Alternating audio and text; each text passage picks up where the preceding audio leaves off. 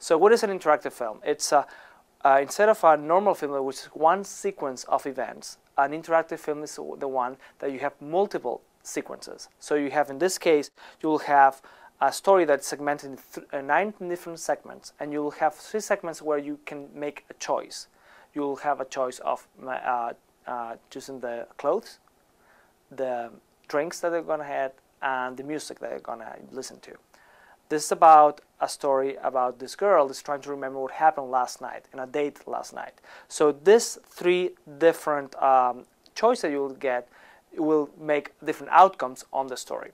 So as you see here, it looks like a puzzle, so a slider puzzle. So you can move these tiles up and down to make the different choices. In this case, this is the drinks, the clothes, and the music.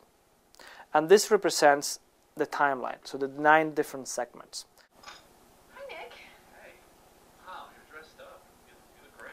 And I can change that same scene by changing the clothes that you will use. And you will see the outcome will be different in terms of how the date will greet her. Hi. Hi. Wow, you look nice. He doesn't look that excited. And you will see that changing the clothes, that's a past choice, you can see actually the outcome of this. So it's like a game. One of the things that we wanted to accomplish here is that this is not only an explorer of a film, but you can actually get this application more like a game. That's why we create this puzzle slider. So actually you start playing with the application in order to, what happened if I put a different clothes or change the drink? So depending on that, you can see a different outcome. So you can start seeing and replaying the same scene over and over depending on what the combination that you have. And it gets more complex when you have more combinations, of course.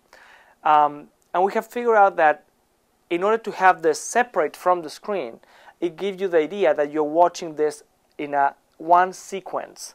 But actually, it's a sequence that you control. So whenever you are in any scene, you can change any of the variables and it will adapt what is going on that specific scene. Of course, this has a lot of potential on anything that has different outcomes depending on different variables. So for education, we see a lot of outcomes of this, and what if scenarios. So one of the things in terms of that, having this that is multivariable, it's not only that one decision will just change one outcome, it's changing one decision in the past, we can change also things in the future.